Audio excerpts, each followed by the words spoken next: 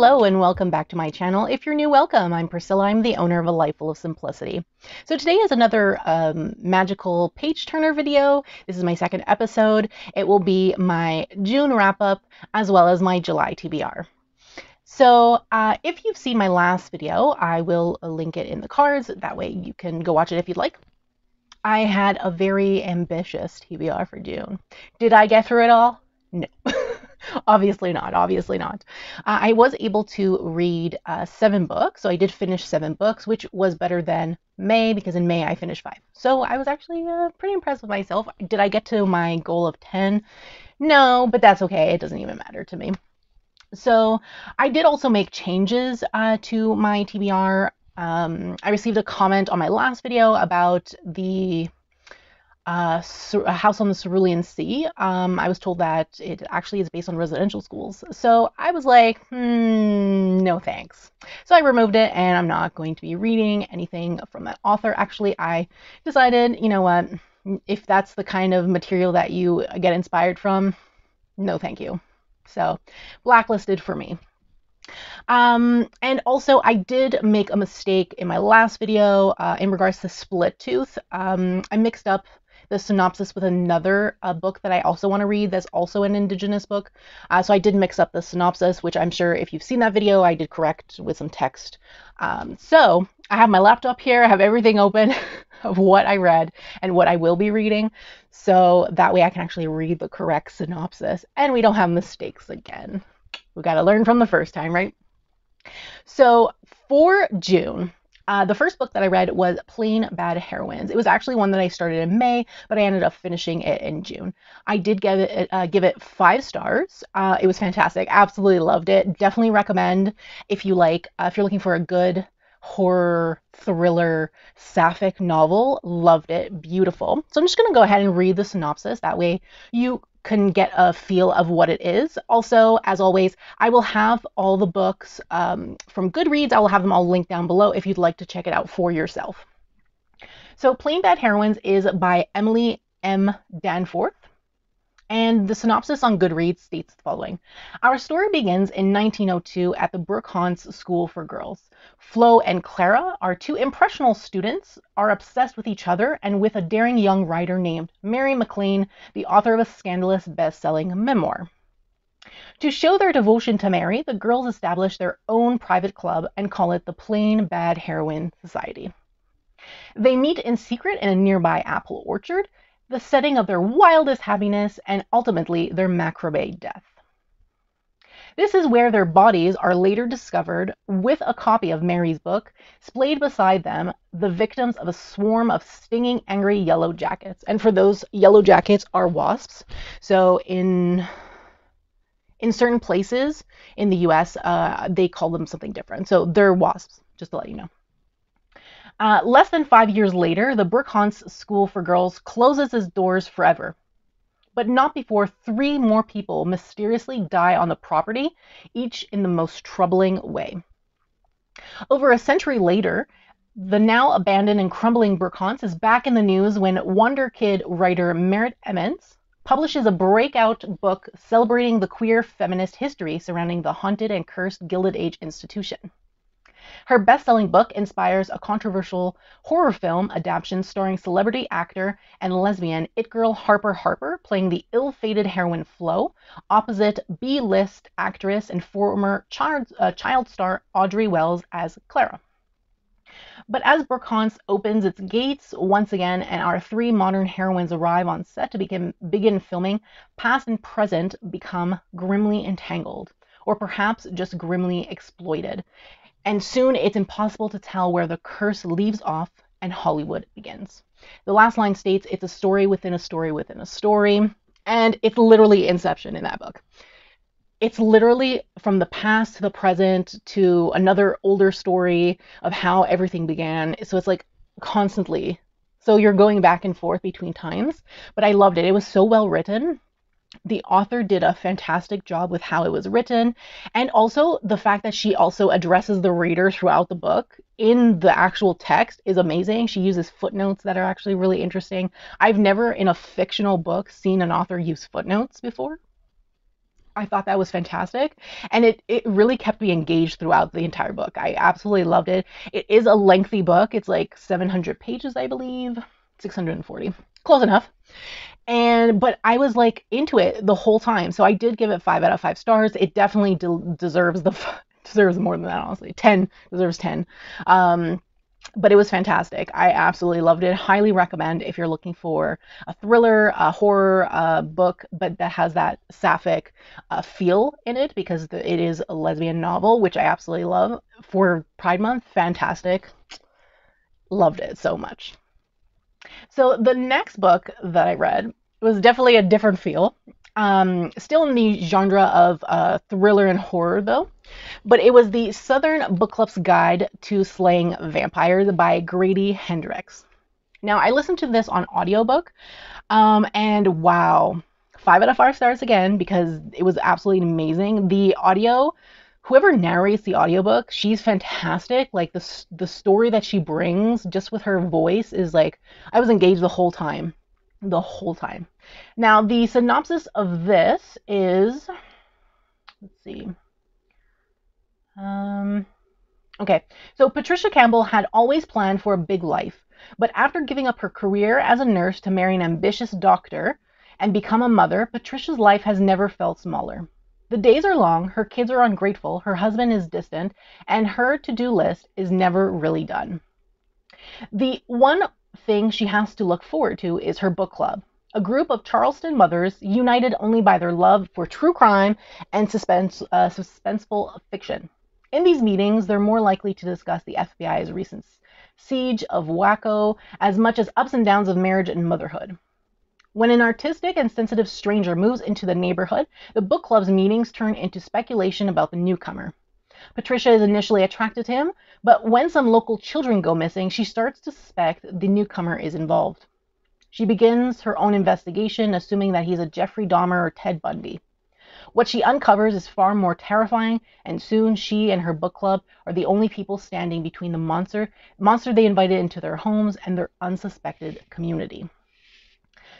So this does take place in the 90s.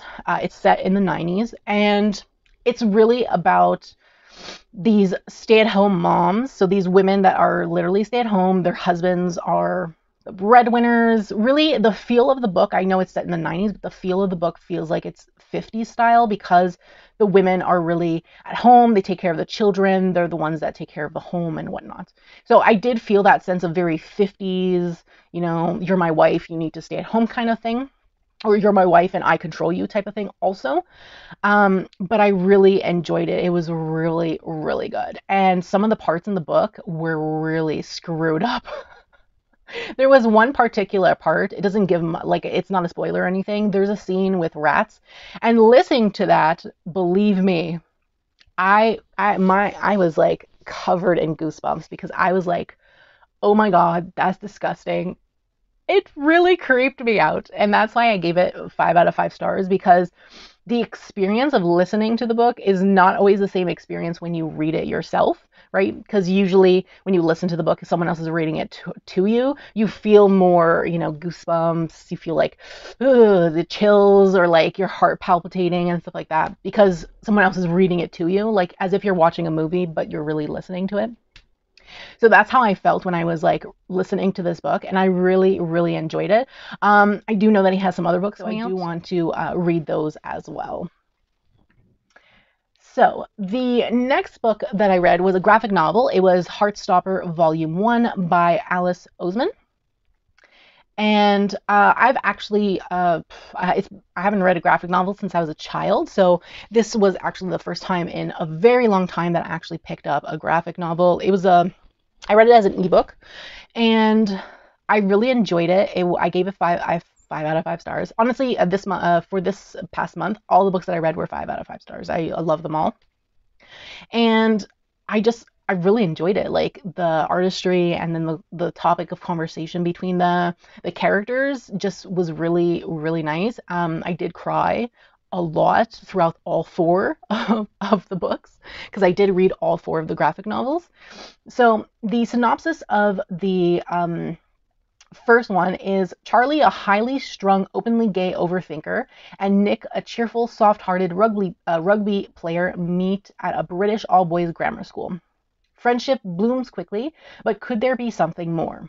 So Charlie Spring is a year 10 at Truman Grammar School for Boys. The past year hasn't been too great, but at least he's not being bullied anymore. Nick Nelson is in year 11 and on the school rugby team. He's heard a little bit about Charlie, the kid who was outed last year and bullied for a few months, but he's never had the opportunity to talk to him. They quickly become friends, and soon Charlie is falling hard for Nick, even though he doesn't think he has a chance. But love works in surprising ways, and sometimes good things are waiting just around the corner. So the dynamic between the two characters, Charlie and Nick, was just really, really beautiful, and the way it was built over time in that first volume was really nice. And I did get emotional between them because it was really nice, and the fact, you know, the Charlie was bullied and whatnot, and just like the story dynamic was really interesting. Like I really loved it. I loved it a lot. So I definitely recommend this particular series if you're looking for a good graphic novel series. This particular series is absolutely beautiful. So the next one I read was the second volume. And for the second volume, it says Nick and Charlie are best friends. Nick knows Charlie's gay, and Charlie is sure that Nick isn't. But love works in surprising ways, and Nick is discovering all kinds of things about his friends, his family, and himself. So this particular volume is about really exploring your sexual identity, and I really enjoyed how the author did that in this particular book. So I was really, again, it was very emotional. I did have, you know, I did cry a bit while I was reading this particular volume, and I just really enjoyed it a lot. Again, I gave it 5 out of 5 stars. Then I read the third volume, and the third volume does have a few trigger warnings for eating disorders. So just to put that out there, just to let you know. And again, I really did love this book as well, and I did give it 5 out of 5 stars. So the synopsis says, in this volume, we'll see the Heartstopper gang go on a school trip to Paris. And not only are Nick and Charlie navigating a new city, but also telling more people about their relationship and learning more about the challenges each other are facing in private. Meanwhile, Tao and Elle will face their feelings for each other. Tara and Darcy share more about their relationship origin story, and the teachers supervising the trip seem rather close. So this particular book actually explores other characters that come into the series, you know, after the first and second books, more people come into the series, like other characters. So this book in particular explores not only the 2 main characters, but also the secondary characters as well, and their relationships as well. So I really enjoyed this book as well. I thought it was fantastic, and them going to Paris was fun because they went to the museums and stuff. So I was just like, yeah, because that's what I want to do. One day I want to go to Paris and go to the museums too. So I thought it was fun. 5 out of 5 stars again. And then I read the last Heartstopper volume that is available. I believe that I've heard anyway that she'll be writing the 5th and final volume, I believe, is what I've heard. Not sure if that's correct. Can always, you know, let me know in the comments if that's not correct or what. But that's what I've heard from other people. So again, 5 out of 5 stars. This one's actually really heavy in trigger warnings for eating disorders as well as mental health. And again, still exploration of sexual identity, which is the same for the other one, but that's not really a trigger warning unless people find that a trigger warning. I don't really find that as a trigger warning, but just to let you know, there's that topic in there. But the trigger warnings are really for eating disorders and mental health. And this one was the one that made me cry the most. I really, really, really loved it. It was actually so beautiful. So the synopsis is really just Nick's journal. I think I'm in love with Charlie. This summer with him and our friend have been amazing, and I want to say I love you, but I guess I've had other things to worry about lately. So I guess it's, again, navigating. It was really navigating the relationship again, and also, you know, with the mental health talk and eating disorders as well. So yeah, 5 out of 5 stars, really emotional. I really, really, really enjoyed it. And my God, Alice Oseman, fantastic, fantastic. Now, the last book that I read was Split Tooth by Tanya Tagaq. It is an Inuit indigenous novel. And it is written in, I think, prose. Yeah, I think it's written in prose. The way it's structured anyway, it feels like prose or poetry. I listened to it on audiobook, and I highly recommend, if you want to read this book, do it on audio, because wow. In between each section, she actually performs some Inuit throat singing, and honestly, I wanted to give this book 10 out of 10 stars, because the experience with the audiobook was just absolutely fantastic. I was into it. I was deep into it. The subject matter was so raw and deep. And it's the author that reads the audiobook, which is even better, because I absolutely love that. I love that. And yeah, I enjoyed it so much. It was so fantastic. And I'm just gonna read the synopsis here. So it says, from the internationally acclaimed Inuit throat singer who has dazzled and enthralled the world with music it had never heard before, a fierce, tender, heartbreaking story unlike anything that you've ever read. It was a very powerful story. I'm going to tell you right now, very powerful story. I absolutely loved it. So fact can be as strange as fiction. It can be as dark, as violent, as rapturous. In the end, there may be no difference between them. So a girl grows up in Nunavut in the 1970s. She knows joy and friendship and parents' love. She knows boredom and listlessness and bullying. She knows the tendon of the everyday world, the raw emerald power of the ice and sky, the seductive energy of the animal world. She knows the ravages of alcohol and violence at the hands of those she should be able to trust. She should be able to trust. She sees the spirits that surround her and the immense power that dwarfs all of us. When she becomes pregnant, she must navigate all of this, veering back and forth between the grittiest features of a small Arctic town, the electrifying proximity of the world of the animals, and ravishing world of myth. Tanya Tagaq explores a world where the distinctions between good and evil, animal and human, victim and transgressor, real and imagined, lose their meaning, but the guiding power of love remains.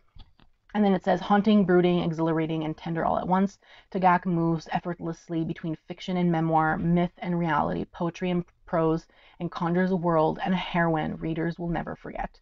And honestly, that's exactly what she did. It was absolutely amazing. Absolutely amazing.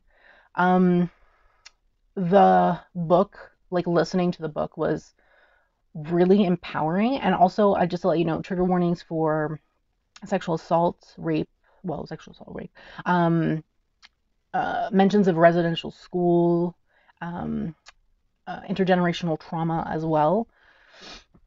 And yeah, there was also bullying, like it said in the synopsis, as well as drug use, alcohol use, in case people feel uncomfortable with those things, just to let you know. But it was really deep and really raw and felt really real. And with everything that's going on, especially now in Canada, with the residential school system, and the unearthing of, all those children, the remains of the children, it's a great time to really educate yourself on the residential school system. And I am very familiar with the residential school system and how much harm it has done to people. I do have a degree in social service. I literally just graduated with my degree in social service, and the topic of Indigenous peoples has been a really big thing in my program. So I have studied it a lot. I wrote papers on the residential school system, discrimination against Indigenous peoples that are still going on today.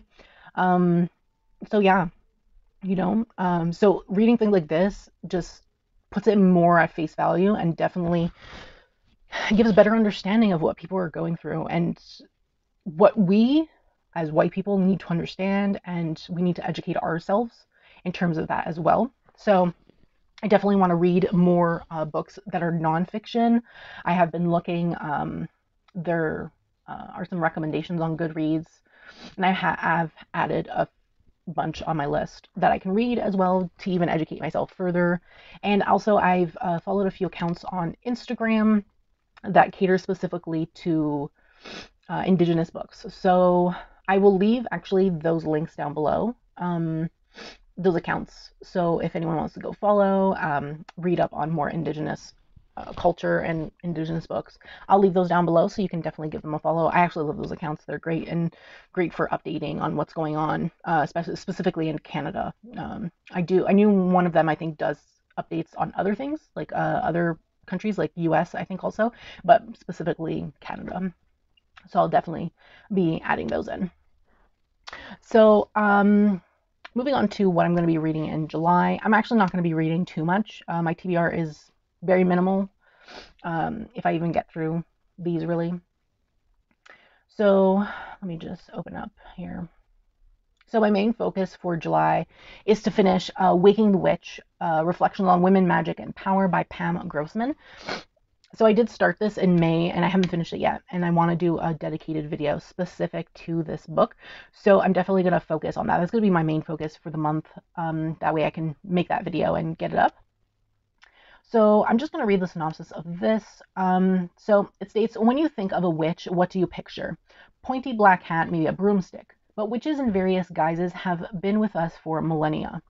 In Waking the Witch, Pam Grossman explores the impact of the world's most magical icon, from the idea of the femme fatale in League with the Devil to bewitching pop culture archetypes in Sabrina the Teenage Witch and Harry Potter.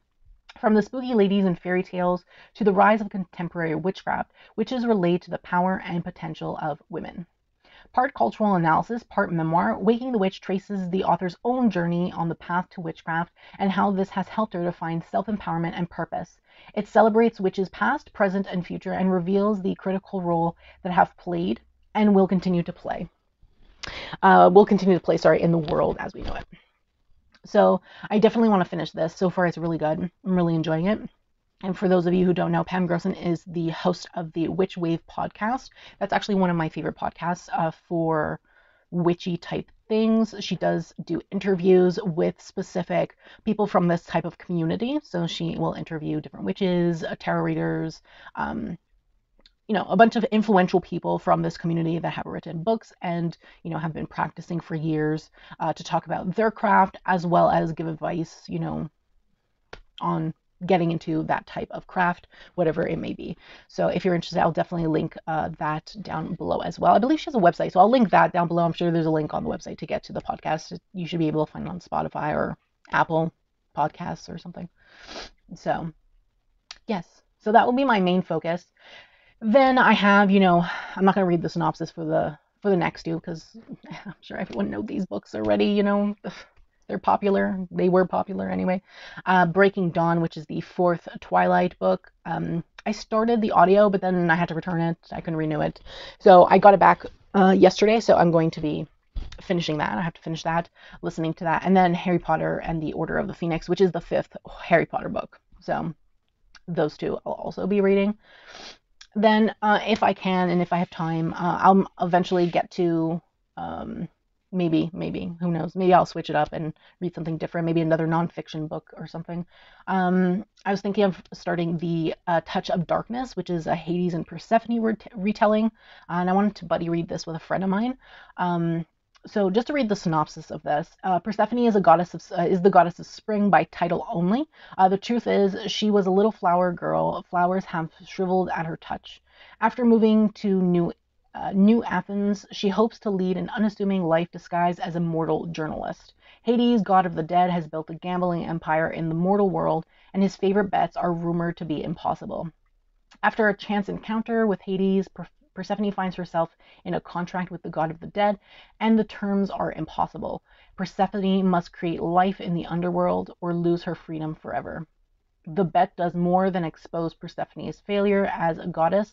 However, as she struggles to sow the seeds of her freedom, love for the god of the dead grows, and it's forbidden.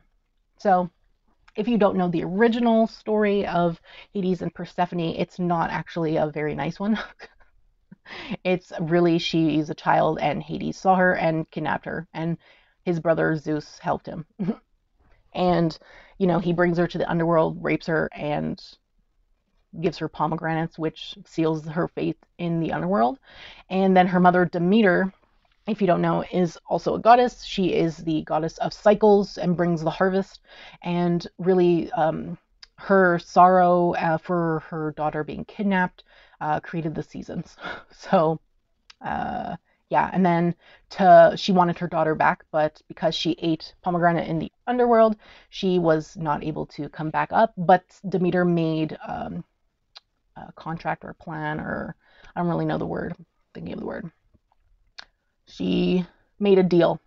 That's what the word I was looking for. She made a deal with Hades, and Persephone is allowed back up from the underworld for spring and summer, where she stays with Demeter, and then she goes back to the underworld for fall and winter.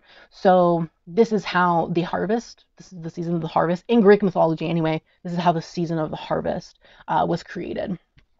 Because previously they had always harvest and things were always growing and beautiful and nice, but things die when Persephone goes back to the underworld, which creates the fall-winter cycles where you can't grow stuff. It's really interesting. I do have an ancient history degree, so it's very interesting, the actual mythology, but the mythology is never nice. It's always filled with nasty stuff, and the gods are not nice people portrayed in these mythologies. So it's an interesting retelling of the story. So I'm interested to actually read it, and a friend of mine wants to read it as well. So I was thinking of buddy reading it with her, but we'll see if I even get to that. As I said, I may change my mind and pick up some other nonfiction books. I have gotten a few ebooks recently on tarot and witchcraft and astrology, and also the goddess Hecate. So I do want to read more of those kind of things. So we'll see how things go, just so I can get into my practice a little bit more, my own spiritual practice. So we'll see how things go and if I get to these books. But Waking the Witch is the book that I want to for sure finish this month. It's the one that I really want to focus on. So just to let you know that. And I'd love to know what you guys are reading in the comments below. If you want to share, please do. I'd love having conversations with any of you. I did appreciate all the comments on my last video. So again, don't hesitate to tell me things if there's anything I said that's incorrect or wrong. Feel free to correct me. Honestly, I don't take offense at all when people do that. I appreciate correct information, and I appreciate people taking the time to actually do that. Educating others is a nice thing, in my opinion, to do. And, you know, not everyone knows everything. So yeah, thank you so much for watching. Don't forget to subscribe to this channel. Turn on that bell so you can be notified when I post a brand new video. I do tarot and oracle unboxings. I do weekly tarot readings every Sunday. I post these videos, and of course I'll be posting some individual book reviews as soon as I finish some books that I actually want to review, but these will be specific to, you know, the witchcraft community and Wiccan pagan witchcraft practices, just to let you know. I did want to let you know that in case that's something you're not interested. That's fine, don't worry about it. So yeah, and don't forget to give this video a thumbs up, as it's greatly appreciated. It helps me a lot in the long run, and I do thank you so much for watching. I hope that you have a great day.